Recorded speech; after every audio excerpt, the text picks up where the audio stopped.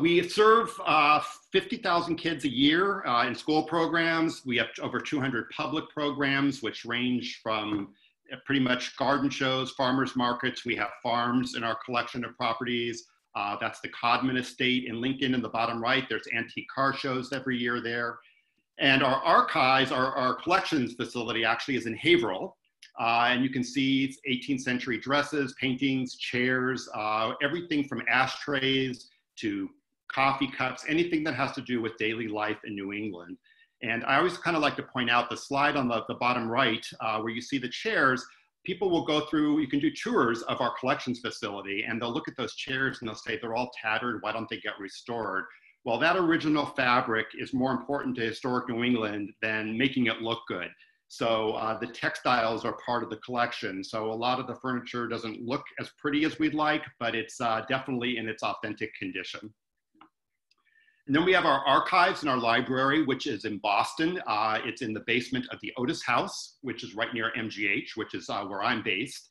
And there, over 1 million different items of ephemera, cards, photographs, magazines. You'll find probably your Maytag 1974 dishwasher manual in the archives there. Everything that has to do with home life in New England. Let's get into the hurricane. And I wanted to start by saying a little bit, I think it's appropriate to say, you know, Robert and I chatted a little bit about, you know, talking about a disaster based on the current climate of what we're all experiencing right now, you know, gave a little bit of pause for question, but, you know, when I really look at what this lecture is. Well, at least I can hear it. You can hear it. Can you not see? Jesus Christ. Oh, I'm sorry. All right, everybody okay? Robert, everything?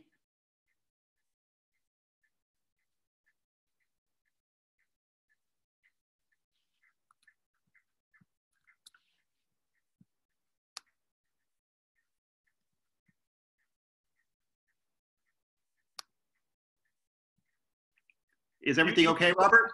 Yeah, I'm here. Yep. Okay, I'm sorry. I thought something happened and we lost connection or something. So, all right. Sorry about that, folks. Here we go. Keep going. Sorry about that. Oh, no problem.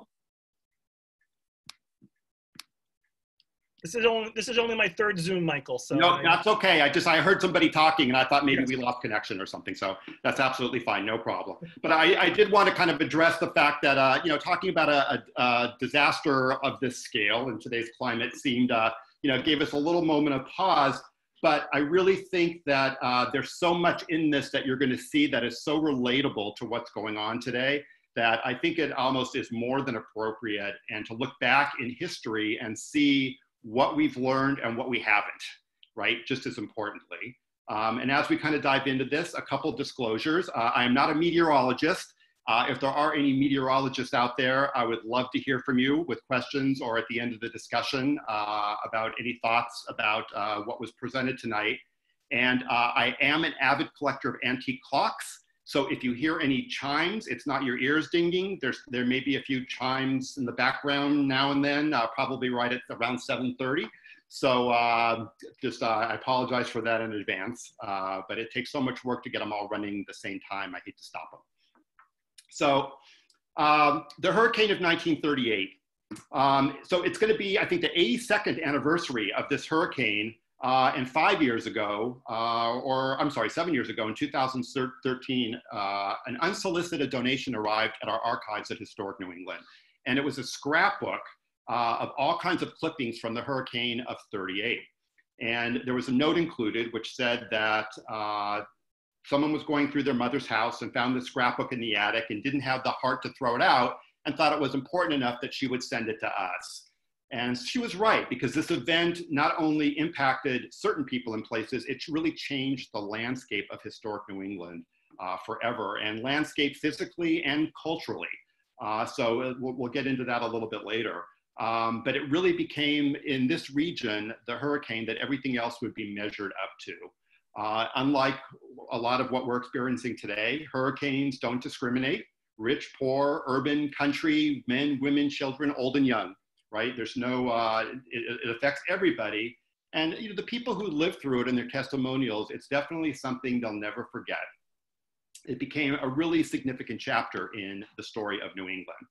So this slide that you're looking at now is something, this was about a year ago now, and I'd given the lecture back then, but I included this slide because Historic New England, our property care division, sends these out to us as property managers anytime there are storms that are affecting the area, so that we can either prepare our properties or check on them and make sure that everything's okay. And I thought to myself, this is so commonplace these days, but none of this existed in 1938. And it's an important point to remember, because warning is really 90% of the problem in terms of the death toll from this hurricane and so forth, because there just wasn't any, and we'll talk about the reasons why. So let's go back to 1938. And there's things happening in the United States, as you can see on the screen. In a book called Sudden Sea, The Great Hurricane of 1938, the author, R.A. Scotty, notes there were no freeways, no frozen or fast food, no supermarkets, ballpoint pens, nylon stockings, the 40-hour work week, all things were just coming in. Night ball games were a novelty. That was something new. Air conditioning was a rarity. 1 in 4 people were unemployed at the time. 1 in 4 workers were unemployed. And 1938, just to kind of put this in perspective, was the last full season that Lou Gehrig would play. And Hitler was threatening to march into Czechoslovakia, and Spain was in its 3rd year of civil war. And the radio was definitely the centerpiece of the American home. So the summer of 1938 wasn't exactly a great weather summer to begin with. There was record rain in June and July, record heat in August, and September brought the wet weather back. So it was very rainy that month. It would have a huge impact. It rained 4 days and 4 nights right up to the hurricane, right? So rivers were already swollen to their maximums in many cases. And the day before the storm hit, many parts of southern New England got drenched with as much as 5 to 6 inches of rain. But Wednesday, September 21st, started off mild. The day of the hurricane was actually a nice day. The sun was out. Looking back on it, people noted the morning was almost too perfect. They said there was a strange stillness in the air. There were no birds. The sky had an odd kind of greenish yellow color to it. And quite a few people on the southern New England coast would spend the morning outside, picnicking on beaches for maybe what would be the last time that year, that fall. So nobody at all at that time had any idea what was in store for them. So Robert, I'll check with you real quick and just see if anybody has any questions up to this point, or. So Michael, no questions at this point. Okay. So this is a satellite image of Hurricane Floyd. There are no satellite images of the Great New England hurricane, obviously, but just a few weeks earlier, back in 1938 on September 4th, a French meteorologist in the Sahara noted winds moving towards the Atlantic Ocean. And hurricanes that hit the United States, and this is where if there's a meteorologist, I'm hoping all this is correct, but usually begin with the cluster of clouds in the waters off of northwestern Africa. And very specific conditions are needed to create a hurricane. There's an average of 43 created every year. The water has to be approximately or at least 200 feet deep and have a water surface temperature of around 80 degrees Fahrenheit. The cluster of clouds need to be close to the equator, but not too close. There needs to be the right planetary spin, warm wet air, uninterrupted seas with no island or volcanic mountains to slow the cluster down. So the conditions are very specific. Now, 2 weeks later, this wind system that was noted, now at hurricane force, was spotted northwest of Puerto Rico. And on September 16th, the Jacksonville office of the National Weather Service in Florida began tracking the hurricane because of weather reporting coming from a Brazilian freighter, right? So you think at the time, ships were really the first mode of response for these. They were the first ones to know that anything was really brewing out there at sea. That freighter was reporting 75-mile-an-hour winds and a barometric pressure of 28.31 inches of mercury and falling, which is apparently a very alarming because the normal pressure at sea level is about 30 Hg. And I think that's, I'm not even sure what Hg is. Maybe somebody knows, but I have that abbreviated here. So, but at full strength, the hurricane is a low pressure system that releases more energy in one day than the US consumes in electric power in 6 months. So that gives you kind of a sense of the force of it. And those tracking the storm felt that there was a very strong possibility that it would hit southern Florida.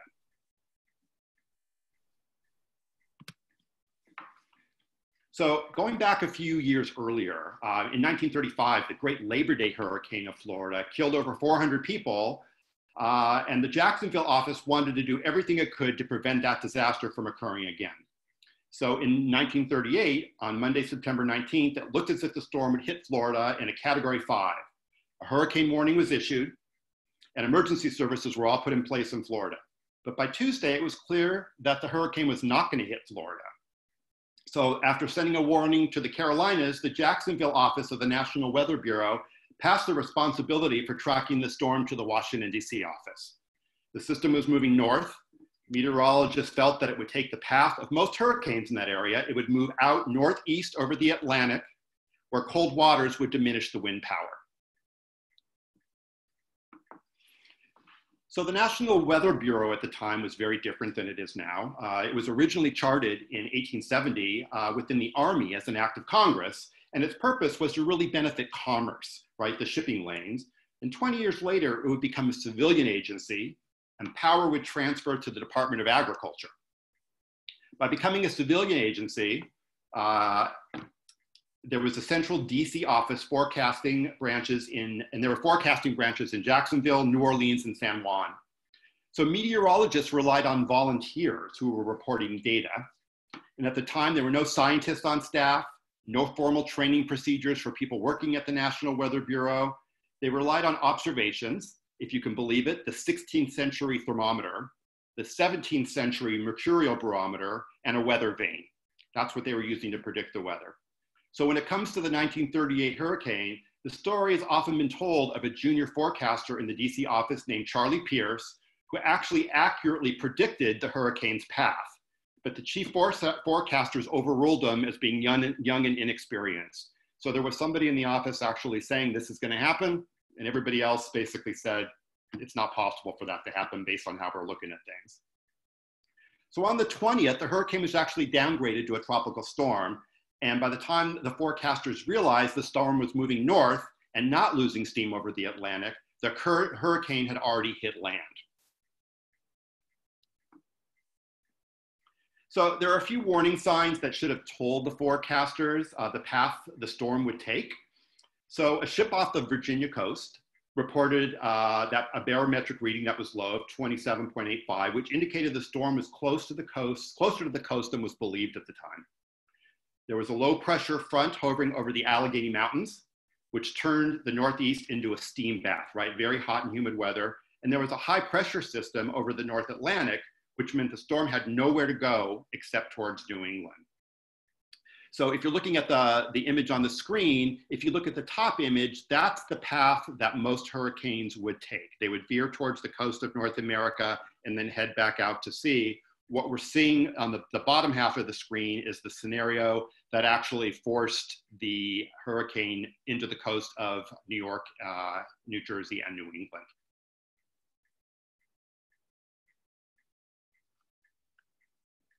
So why didn't forecasters believe that the storm would hit New England, right? Their lack of meteorological tools was one reason, but it was common belief at the time that hurricanes just didn't hit New England, right? They were a tropical force. So no one alive in 1938 had lived through either of the last two hurricanes that hit New England, one in 1635 and one in 1815. Those hurricanes were not imprinted in anybody's memory at all. The storm of 1815, which wiped out all the trees that was once densely populated Rhode Island forest and flooded Providence, was eerily similar to this storm that would strike in 1938. So most hurricanes have three major weapons: wind, rain, and waves. And we're going to talk about a couple more. This hurricane had a couple more surprises for everybody, which nobody was expecting. Robert, any questions up to this point, or? No questions, Michael, but back from several slides ago, you weren't sure about that, I don't know, acronym or yep. Measurement there. Jeffrey and Milton think that had to do with mercury, inches of mercury. Right, and there is a note about mercury. I'm just not sure if HG is some kind of grade, or it must be some kind of grade, I'm guessing, but I'm sorry for not knowing that. But thank you very much for chiming that in. So in Boston, on the morning of September 21st, you had been reading the newspaper about James Michael Curley winning the Democratic primary for governor, the Sox beating the St. Louis Browns in a doubleheader sweep, and Hitler's annexation of the Sudetenland, right? That's what was going on basically in the headlines. The next business day, the hurricane hit the Northeast. When the hurricane hit the Northeast, the New York Times printed an editorial, and this is an excerpt from that, praising the National Weather Bureau for the work they did keeping Florida up to date.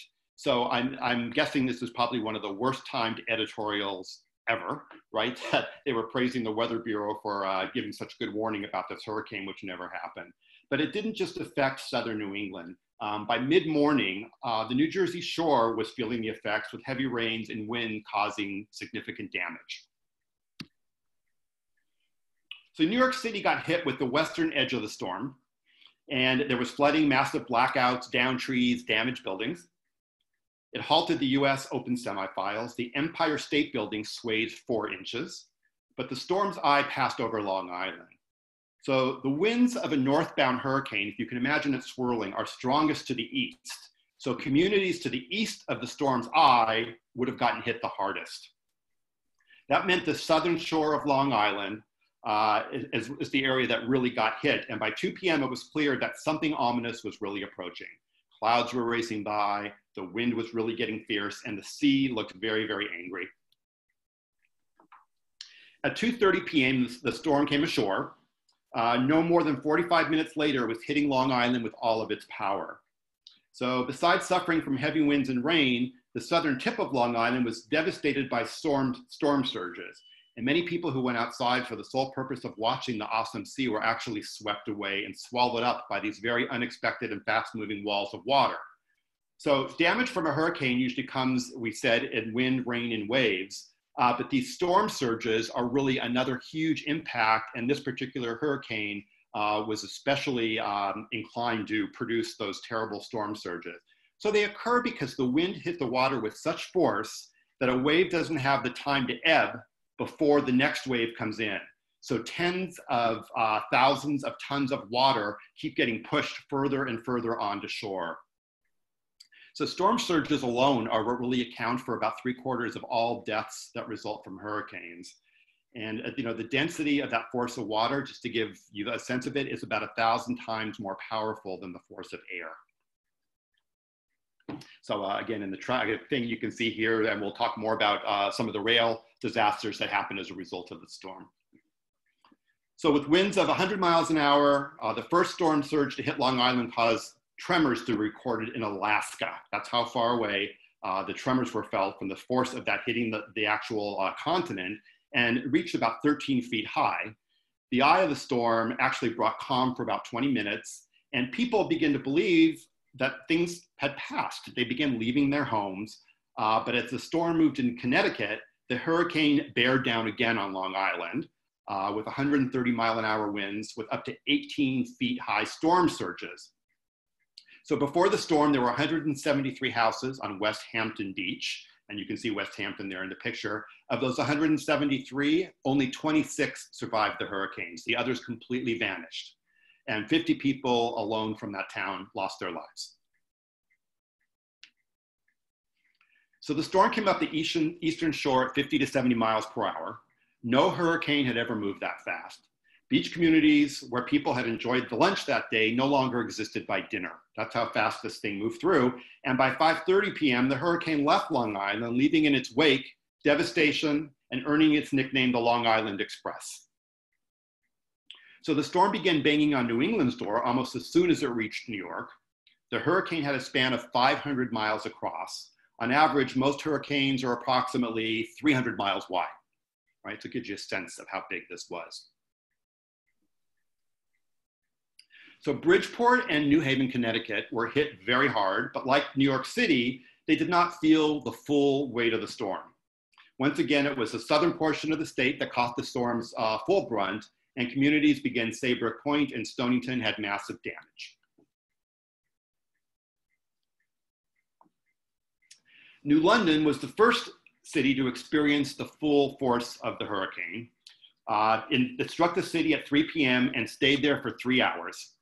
In addition to the wind, rain, and storm surges, New London, like a lot of communities throughout southern New England, had to cope with inland rivers overflowing and flooding.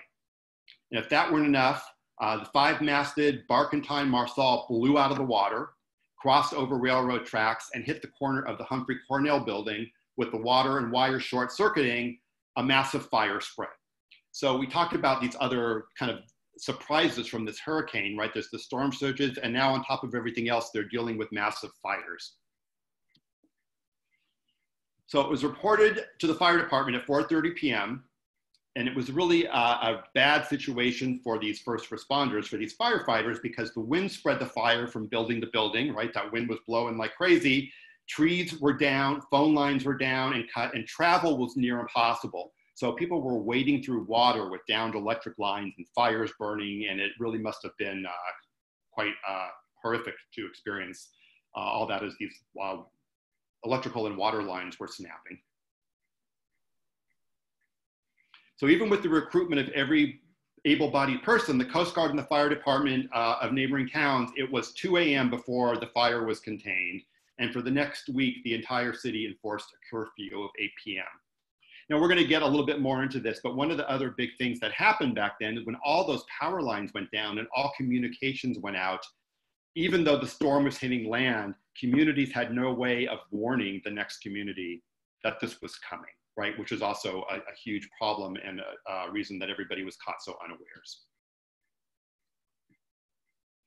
So a month later, the New London Day reported, after the storm, the city more than anything else resembled a large community in a war zone, which had just undergone a terrific shelling by big guns of the enemy. Trees, poles, walls, roofs, chimneys, homes were shattered, vessels on all sides were hurled to destruction or sunk, wharves were leveled, seawalls torn away, roads and sidewalks undermined, and entire summer colonies destroyed.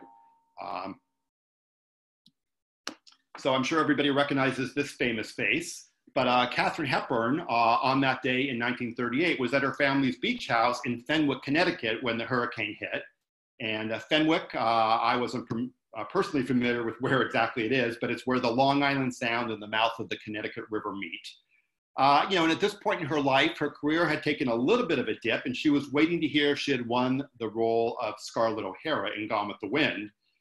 Which we know didn't work out, but she was also reviewing the final draft of the play, The Philadelphia Story, which we know did. But she spent the morning on that 21st, she was known to be very active, swimming, playing golf. If you remember, the weather was fine in the morning, and she was just getting out of the ocean after her daily swim when the storm came upon her. By the time she reached her house, which was just a few steps away, the ocean was already pouring onto the front lawn. So her house began tearing apart, chimneys collapsed, screens and windows blew away, a laundry wing was pulled off the house. And basically she held up with her mother, a brother, and a family friend in the house, who tied themselves together with the rope as the water started pouring in the house. They eventually had escaped through the dining room window. And when they got to higher ground, they saw their house sail away. And I love this quote because I'm absolutely positive she said it, but quoting Katharine Hepburn, in such a dignified manner. You could hear her saying that. But all of their possessions were gone, carried away by water. And the next day, as they were going through the rubble, they found a complete set of the mother's flatware and silver tea set. And the house that you see on the screen is a rebuilt house that the Hepburns built on the same site. So houses through Old Saybrook were thrown off their foundations and smashed to pieces. And you can kind of see through looking at that image there. And I do want to say, as we get into some of these images, if some of them look a little washed out and foggy, they're actually from original 1938 materials. A lot of them are from those news clippings. So if they're a little blurry and fuzzy, I apologize for that. And thanks for your understanding there. Other coastal towns, Lyme and East Lyme, you see here, devastated. Railroad tracks, twisted, thrown off their beds. Boats flattered about and flung on shore, and telephone wires completely down. So there's a couple kind of famous stories that came out of this hurricane, stories of survival and non-survival. But it's important, I think, to tell them, even though sometimes they don't always have happy endings, because it really gives a sense of the human element of this story, right? The storm is a major character, but it's a really human story.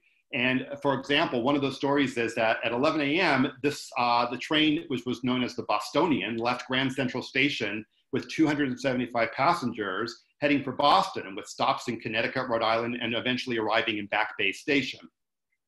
So the train was filled with students traveling to prep school or college. And by the time the train left New Haven, the engineers and everybody else on the train could really tell that something was happening. So when the train left the New London station at 4 o'clock, forceful winds and rains had engulfed the train.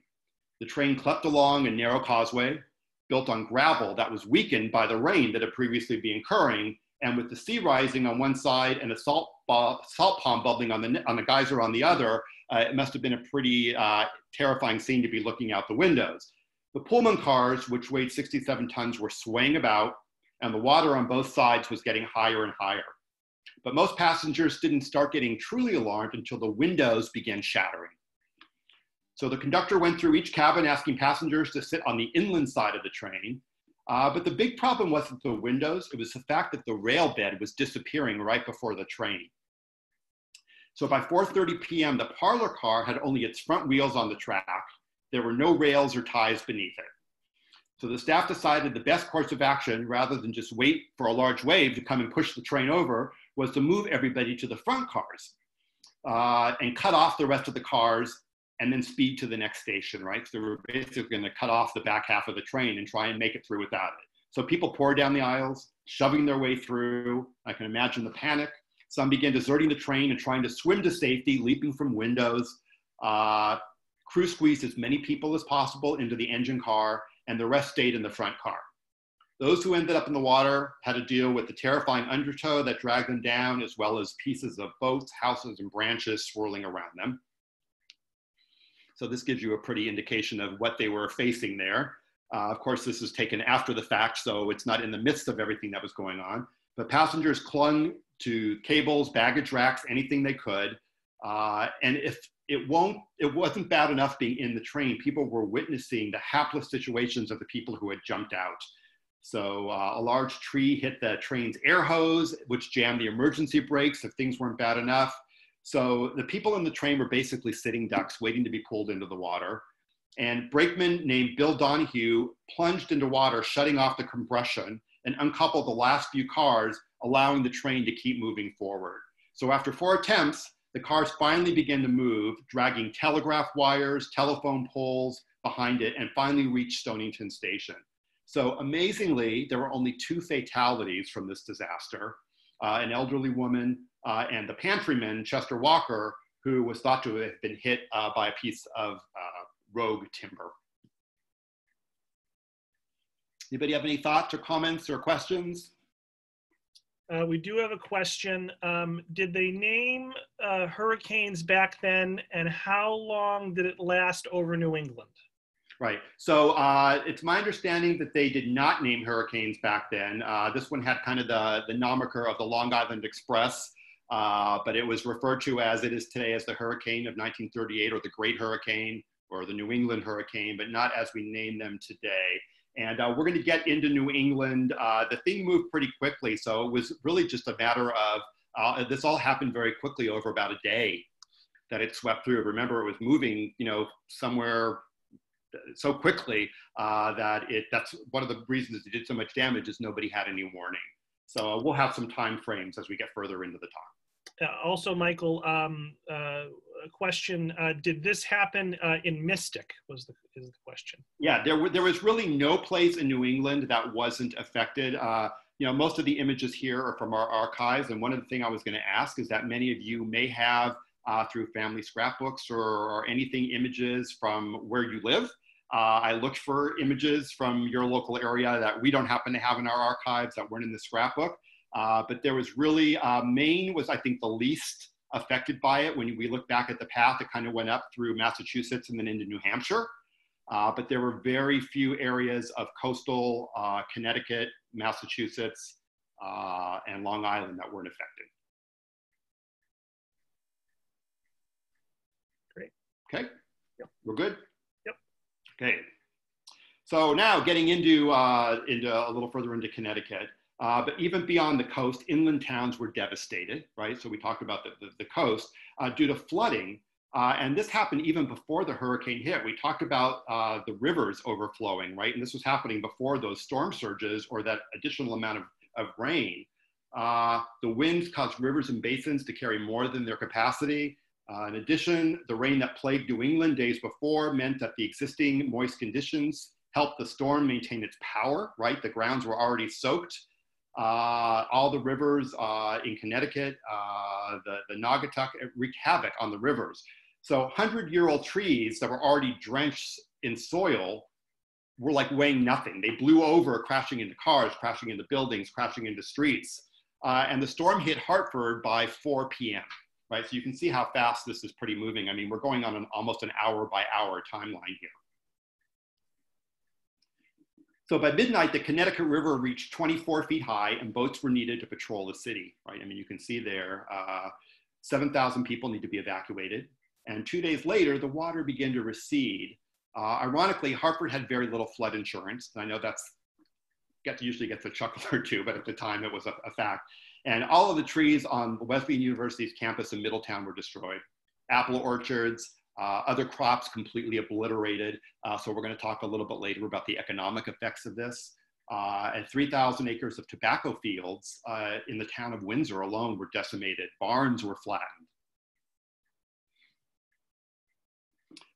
Factories were ripped apart. Churches were torn in pieces. After the local dam gave way, which you can see on the left there, workers in Springfield, Woolen Mills, and Rockville escaped through the windows. And following the hurricane, many towns warned their residents to boil all drinking water and receive emergency inoculations. And areas were in the dark for days, right? I mean, there was no way to restore power to any of these areas. So you can already see one deadly aspect of the storm, right? No one hit by it could warn other communities. We talked about that a little bit earlier. And nobody can let anybody else know that a massive hurricane was heading right towards them. So the storm left a very dark and silent path behind it. Telegraph and phone lines were completely destroyed, power outages everywhere, and few people could leave and even get out of the cities that they were in. So Rhode Island at this point, right, going through Connecticut, had no idea what was coming. Right, all this had already happened on Long Island, in Connecticut, and Rhode Island is still enjoying their last days or mid-fall there, last days of summer.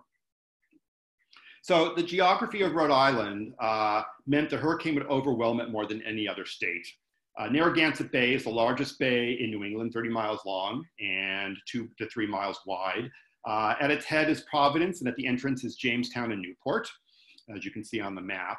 And in between Narragansett Bay and Little Narragansett Bay, which is, you can see my little arrow over here, is right where the Connecticut-Rhode Island state line is. And in South County there, there's a barrier beach with lots of coastal towns all up and down. And we're going to see some more detailed maps here. So the coastal towns were really the most devastated, some being completely wiped out, and many never even being rebuilt again. And that's in 1938 would have been a very familiar scene on one of New England's beaches in September. So here's a little more of a detailed map and showing the barrier beaches, which are these strips of land here that kind of protect the mainland from the open ocean. But they're always very low lying, and they're strips of beach that they're parallel to the mainland, but they form a buffer between the mainland and the ocean, which makes them a prime target. So one of the things that made the hurricane so disastrous was that it hit New England during high tide, during the autumnal equinox. That's when the Earth is closer to the moon than any other time of year. So gravitational pull is at its strongest, drawing the ocean even further upshore. So the conditions were exactly right to make this as bad as it could possibly be. So when the water surged onto the beach, it wasn't able to retreat. It just retained its grip. And people who began thinking their day that they might again have one last day at the beach quickly began to prepare their homes as best they could. But no amount of boarded windows, as we're going to see, could save the houses that were all swallowed up by the storm. So by 4:30 p.m., the beach in westerly Rhode Island was overrun with water. Wind threw around houses, boats, and cars like they had in Connecticut. Survivors commented the sound was all-consuming, this whiny, high-pitched sound. And incredibly, they couldn't even hear the amount of destruction that was going on because of this high-pitched sound that the hurricane makes. So if a house was crashing next door, they wouldn't have even heard those timbers coming down.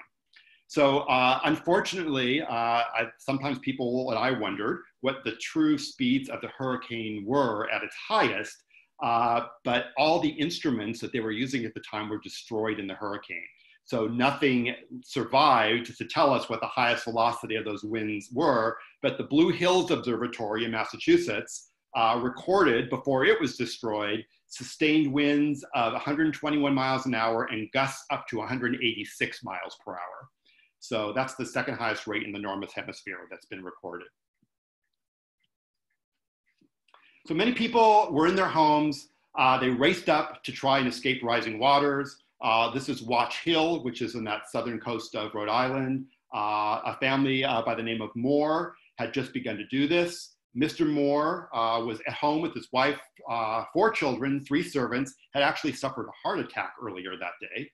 And as the wind and water began to intensify, he actually disobeyed his doctor's orders, got out of bed and started nailing all the shutters closed on the house, but all for naught. The water was soon pouring into their living room. And one of the children, Anne, remembered thinking her dad, she described it, was not only trying to keep the front door shut, but he felt like he was trying to keep the ocean out of their house. So from a child's perspective, I think that's kind of an interesting memory. So waves crashed over the house, ceilings collapsed, floors collapsed, and the group finally made their way up to the attic. They climbed onto it, but soon the roof broke off and the attic floor started floating in the ocean. So they found themselves in their attic, basically, which now became a raft. So waves continued to crash upon them. There were sharks in the water, they reported. And, of course, others were not so lucky. They eventually made it to land to Barn Island. But thinking that they might be without heat for a night, many people dressed in layers, right, thinking that they were going to keep warm, but these extra clothes actually proved to be a detriment because it actually weighed people down in the water. So another gentleman by the name of Thomas Mee in Charlestown Beach with his wife, son, daughter, and their house attendant, their maid, the day of the hurricane, rushed back from Woonsocket where he worked to take care of his family, but they decided to move inland and drive in the pouring rain. But many people would later comment that the speed of this destruction was so incredible that you couldn't outdrive it. One moment, people were laughing and enjoying the rough ocean. The next minute, they were under 20 or 30 feet of water. So some of the houses someone had commented, they just blew away like feathers, up to 75 feet in the air. But Charlestown, like many of those barrier beaches, had only one road that paralleled the ocean and no high ground to flee to. So the only way out was to drive parallel to the coast. And as these roads started to flood, you can imagine that there was really no escaping it. So other debris continued to fall. The car was basically blown off the causeway. The passengers got out of the car as quickly as possible, but this time the water was waist high. So they formed a chain holding hands, and what looked like kind of a big polluted lake completely surround them. To give you a sense of the force of this, again, there was salt spray from these waves that were carried 10 miles, right? That's how hard the wind was blowing. And even with Mr. Mee holding on to his family for life, unfortunately, they were pulled from his grasp. So as he put it after the fact, he said, "I was tossed beneath the water and kept going down and down and down. And then I started to come to the surface. It seemed like an eternity. When I reached the top, I looked around and there was no one in sight. Debris struck me from all sides as I was hurled wildly along with the waves. Finally, I landed on the shore of Green Hill Pond. I staggered to my feet, but the force of the wind knocked me down time and time again." His dog, who's in the car, miraculously survived, but Mr. Mee sadly lost his wife and children. So he stayed in Charlestown at the makeshift morgue for days, refusing to leave, but only the body of his 6-month daughter, Jean, would be recovered, right? None of the bodies of his family, a very sad story, were actually recovered. So as I said, this day started off like so many others with no warning of this to come.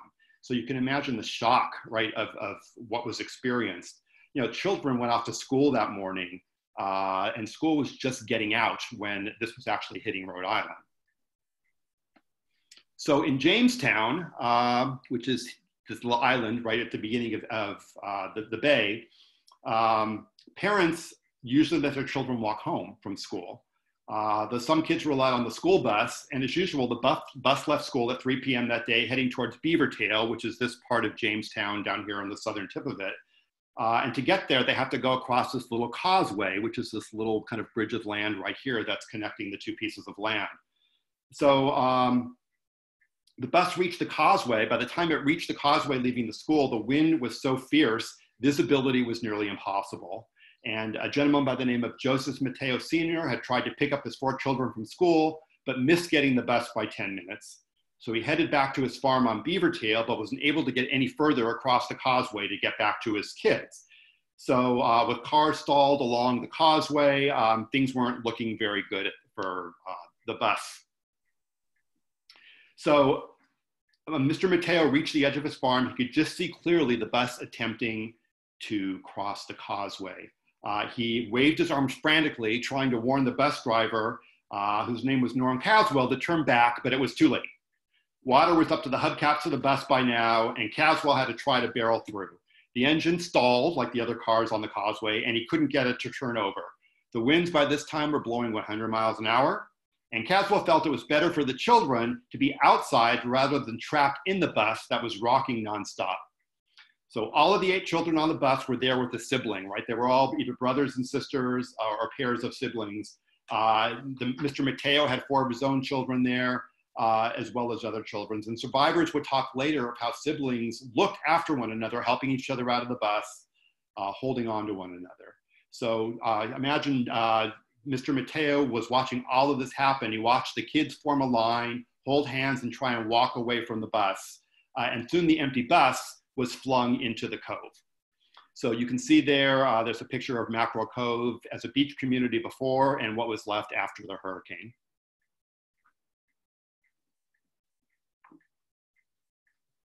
So all too quickly, this storm came and devoured the bathing pavilion that we just saw and closed over the children and the driver, pushed them all onto the roof of the bus and then pulled them down again. Only 2 people survived, the bus driver and 11-year-old Clayton Chellis, and volunteers searched all night for the rest of the children. Over the next week, all of the bodies except for one would be found. The Chellises and the Mateos both stayed in Jamestown, but a lot of the other families who were involved fled the area afterwards, not being able to deal with the grief. And the bus driver alone never drove again. You can imagine the trauma of going through that. Any questions so far, Robert? No recent questions, Michael. Nope. Okay. So these are some of the probably the most heart-wrenching stories of the hurricane. They're hard for me to tell every time, but again, they really show the human impact of the storm. So to give you just a quick sense and to give you the storm by numbers, 700 houses in Charleston Beach were wiped out. All 39 houses in Napatree Point were destroyed. Beach communities collapsed entirely in the sea. 400 Rhode Islanders lost their lives.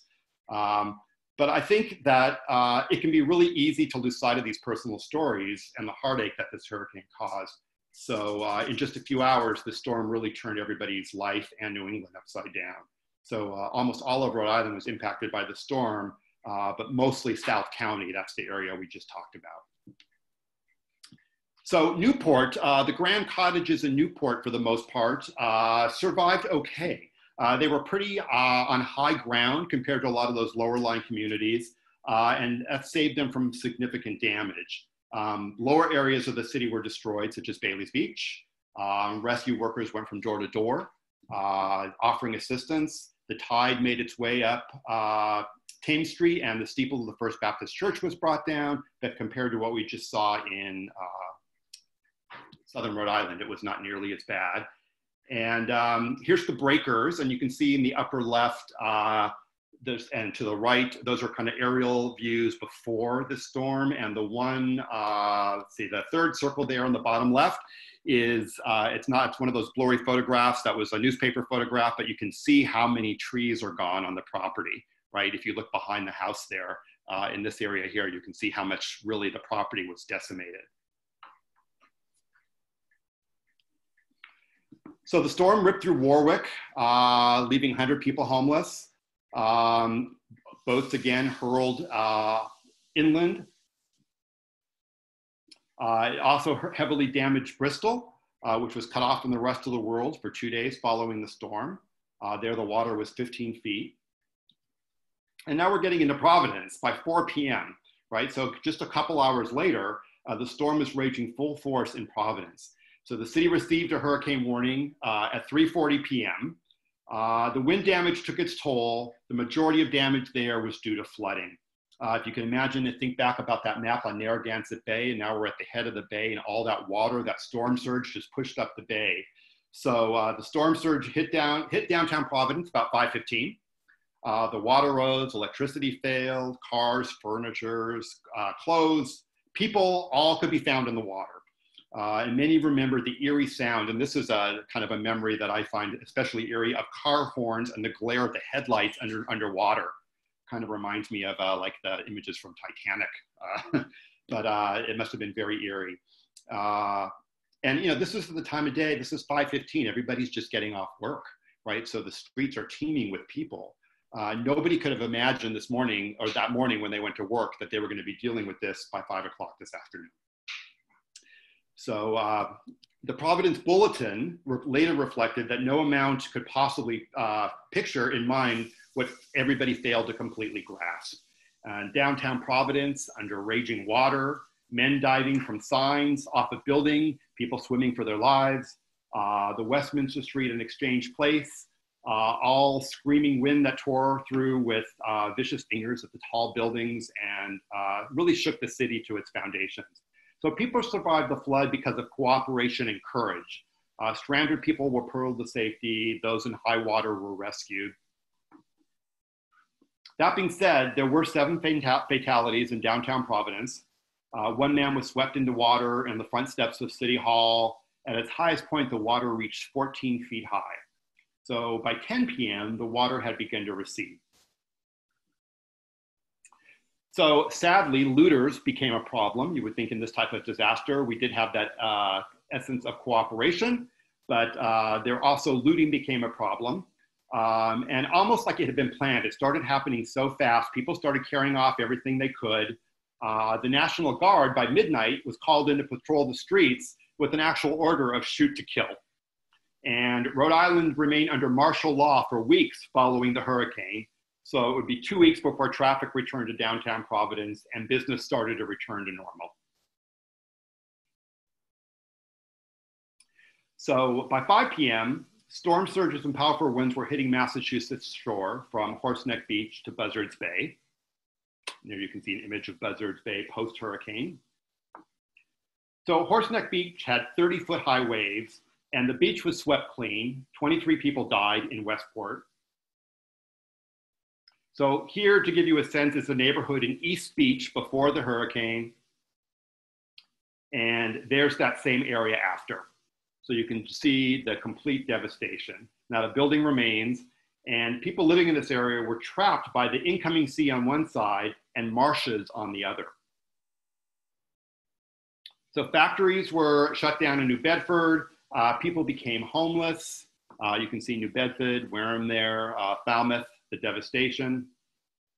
Out of the 170 houses in Mattapoisett, only 10 could survive the storm's fury. 41 people in the Greater Falls River area lost their lives. Fishing villages were destroyed, yacht clubs, again, nothing being spared. So under the Sagamore Bridge, 3 elderly women, a mother and her 11-year-old son, were trapped on the second floor of a house and drowned. And rescue workers had cut a hole in the roof to retrieve the bodies. So the house was originally located 2 miles south. And that's one of my digging clocks. Are we nearing on 8 o'clock here already? Your clock is 2 minutes fast, Michael. Okay, all right. We'll keep going here for the next couple minutes and then hopefully have a couple minutes for questions. Let's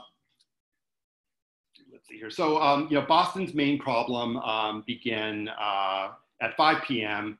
The Constitution broke free. Arnold Arboretum, you can see the damage there.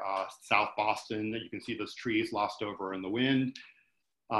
There's images there from Dorchester with ships turning over. You can see those images from Cambridge with trees down, pieces of roofs missing. Fenway, completely a mess. And this is the Codman Estate where that car show was earlier. You can see the ancestral trees of, you know, these historic homes that have been around for hundreds of years were basically decimated. And again, these are more images of the Lyman Estate. This is in Waltham. So, you know, we talk about being inland and the damage that was done. You can kind of see how much damage was there.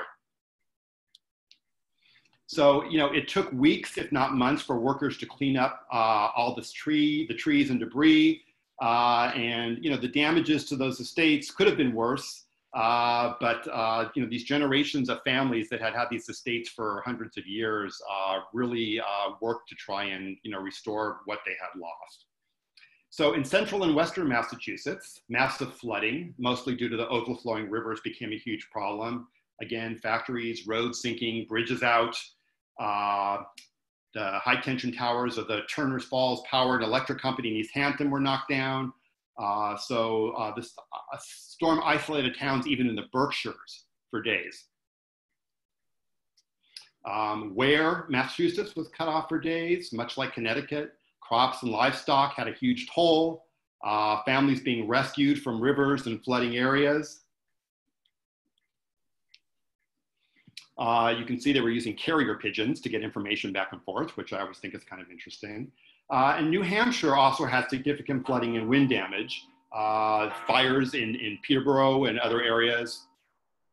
You can kind of see that going on. That clock, Michael, is 1 minute slow. Okay. Yeah. All right, that one's slow. I know. I warned you that they're all not going to be the same. So we're winding down here towards the end. But a quick shot of Lake Winnipesaukee. Pardon me? Take your time. Okay. A shot of Lake Winnipesaukee here, and you can see the before and the after, right? So the house is still there, but what was completely secluded, everything before was completely washed away. So the storm continued up into Vermont, which is why earlier we had said that Maine was really spared of all the New England states because it didn't take that path. But the storm reached Burlington, Vermont, and there was flood damage, but by now a lot less powerful than what Rhode Island, Connecticut, and the Massachusetts coast had experienced. So towns throughout New England were battling elements for the days to come. Rivers took a while to recede. So, you know, once the storm passed, it wasn't like everything was over. Downtown Providence flooded again on Thursday due to rivers and rain. So they were pumping out water. So most estimates are that 600 to 700 people died because of this 1938 hurricane. Maine was the only state with no fatality. You know, again, we talk about insurance these days. Only 5% of property loss in 1938 was covered by insurance. Half of all New Hampshire white pine was wiped out. It ended the state's lumber industry. Fallen timber covered 35% of area in all of New England land. So you can see the devastation was so widespread. Building lumber and firewood that were salvaged, you can imagine how much there was that they were able to salvage, lasted until 1980, if you could believe it. So wood that they had collected and salvaged from that hurricane, they were still using in 1980. And the US Forest Service estimated that enough lumber was filled to build 200,000 five-room houses. So that's how much trees were laying on the ground. And here's two examples. The chair on the left, you can see, was made from wood. Behind the bottom of the chair is marked a souvenir of the New England hurricane. And then on the right, you can see the room, which is in northeastern Mass, was constructed from 1938 hurricane pine. So, you know, it's certainly the loss of life, and, you know, these type of stories of creating, you know, there's no comparison, but it's such a, was such a horrific and long-term effects after the hurricane. So elements that were typically New England that we're so used to seeing were just destroyed. So fishing boats, trees that have been there since when the Pilgrims landed here, church steeples, just gone without a trace. New maps had to be drawn. You can see Napatri Point above before, and look how much wider the land mass got there, that barrier line, and the hurricane basically reshaped the coastline. So the New Deal made recovery possible, right? The Workers' Progress Administration, the WPA, began hiring people on payrolls. Federal Power Commission sent engineers to help restore power. There's pictorial history of the disaster. There was a huge risk of the timber market being flooded with all that extra lumber now. So they were salvaging lumber and trying to put things in place that would limit the amount of lumber and to control prices. So it not only affected lives and the geography, but it really affected local and national communities and national politics. It really showed us that governments, really before this, were not just there to protect our rights, but to help protect people in their greatest hour of need. Unlike in previous catastrophes, New England and Long Island were built to a lot based on the federal government, not based on local efforts. So changes also take place at the Weather Bureau, obviously following this, right? There was a shakeup. Navy commander was appointed chief with better aircraft and radar satellites and a much better understanding of weather patterns today. There's a very little chance that a hurricane of this magnitude could hit the entire region again without any warning. But with that being said, hurricanes are still notoriously hard to predict. So even today, they can be within a 100-mile error of where these things hit landfall. So I'm just going to briefly go through this, and if anybody's interested in these numbers, I can certainly send them to Robert if you wanted to take a closer look. But if you look at cost in dollars and the damage of the top 10 hurricanes, on the left you'll see that the hurricane of 1938 doesn't make the list, but that's because of 1938 dollars compared to 2012 dollars. So if you look on the right, and when things are adjusted for inflation, it's the 7th largest hurricane that's been recorded to hit the United States.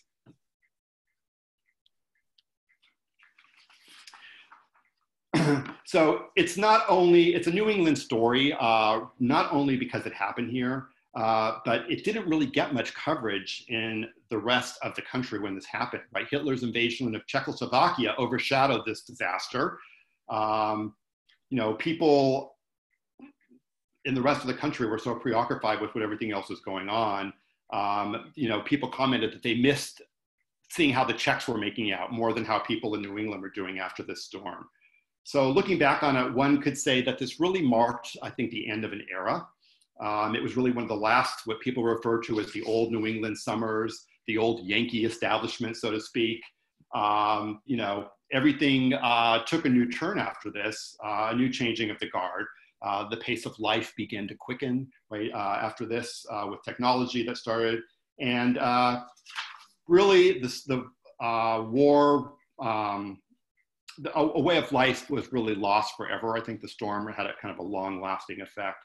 So that's pretty much all I have to say on this. And I'm happy to talk and chat if anybody has any questions. And I'm sorry I talked a few minutes longer than I said I was going to.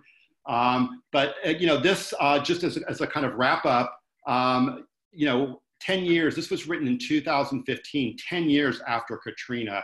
And it kind of caught my eye as I was looking through the topic today a little bit, because, things that happened 10 years after Katrina, they were talking about providing health and safety training for disaster recovery workers, information about protective equipment, investing in stockpiles of food and water, paying attention to at-risk populations, deeper understanding of climate change, all these things 10 years ago. And I always like to put things into context.